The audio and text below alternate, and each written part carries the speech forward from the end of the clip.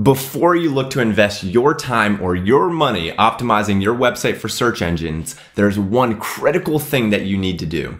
Just like you would never build a house without a foundation, we're going to review a quick check that you need to perform before you spend any effort in SEO. Hi, my name is Scott Redgate and I've been an online marketing coach, and in my 12 years working in digital marketing, I've worked on both the agency side and the in-house side. And in today's video, I'm going to share with you one of the first things that any agency or consultant will do when they sign a new SEO client on. We're going to learn how to check to see if your website is able to be indexed and shown inside of Google search.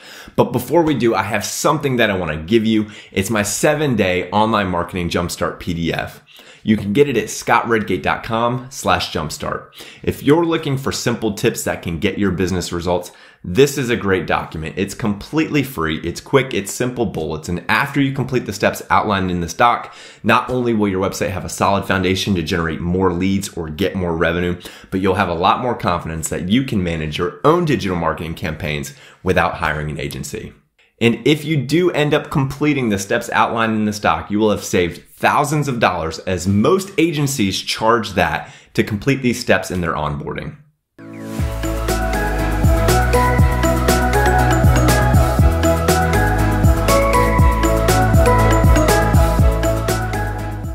So the question is, why is it important to check to see if your website appears in organic search? Well, if you're like most businesses spending a lot of money in paid ads, you need to diversify your traffic sources. And one of the best avenues to do that is organic search, where the cost per click is free.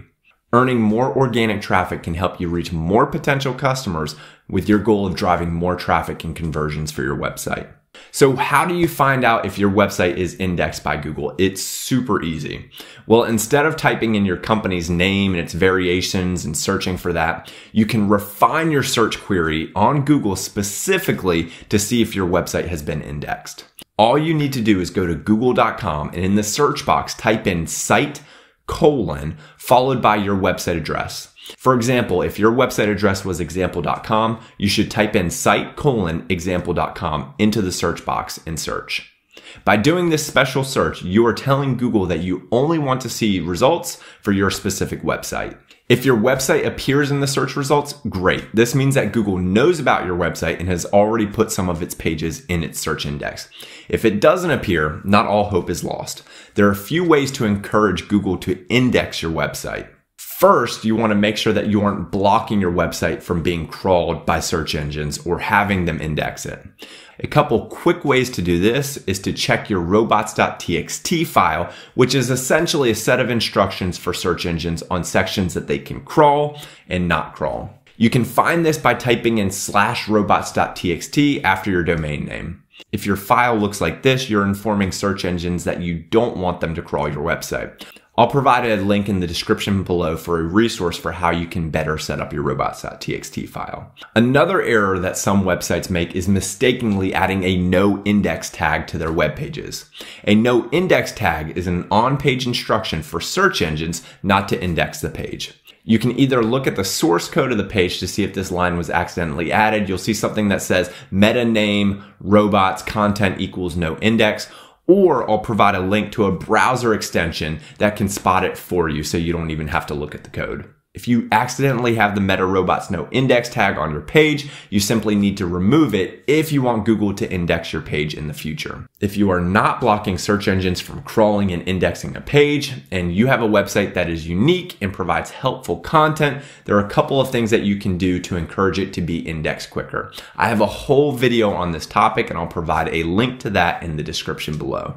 But the quick answer is that you'll want to set up a Google Search Console account, which is completely free, and inspect some URLs from your website to confirm that the pages are error-free.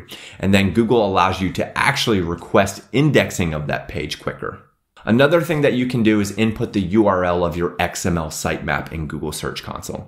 In layman's terms, an XML sitemap is a list of pages that you want Google to index, and most content management systems create this page for you without you even knowing about it. Most of the time, you can access it by typing in your domain name followed by /sitemap.xml.